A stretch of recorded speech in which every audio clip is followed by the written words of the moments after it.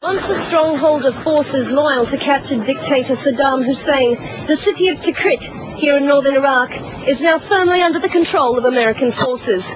Or is it? These members of the Iraqi resistance movement, still loyal to Saddam Hussein, think otherwise. The Americans tell lies. Each day our forces grow stronger. Each day we move closer to our goal of driving the infidel... What are they? Nothing, carry on. Driving the infidels from our motherland. We are not afraid to... Are they subtitles? They are, aren't they?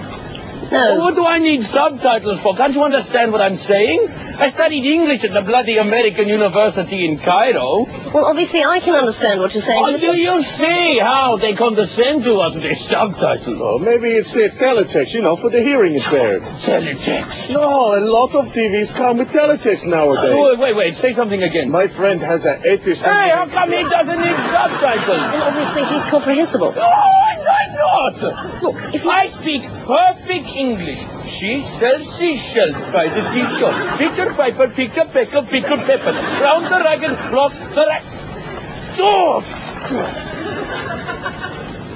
The situation remains as dangerous and volatile as ever here in northern Iraq.